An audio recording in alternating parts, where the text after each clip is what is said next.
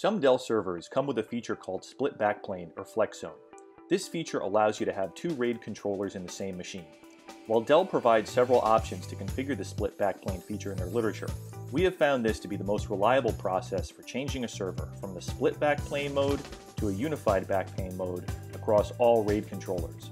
If you have tried and failed to change a server from Split to Unified Mode through Idrac, this tutorial will show you how to switch the Backplane mode using RACADM. To begin the process, install the RAID controller in the server and make sure everything is fully updated. Reset Idrac and the Lifecycle controller. Go into System Setup and assign a static IP to the server. Shut the server off, unplug power cables, and drain power to ensure the Lifecycle controller has no running activities. Boot the server up and allow the server to do a full boot so that the Lifecycle controller can update the system inventory. The system will then reboot.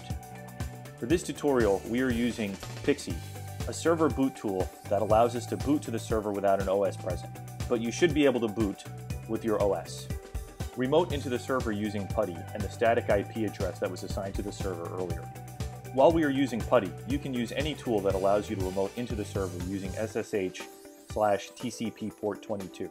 PuTTY is a free tool, and a download link is in the description below. You can follow the directions on the screen, but for a full transcript of these instructions with screen grabs, visit the Tech Talk blog on our website, www.techmikeandwhy.com. A link is in the description below.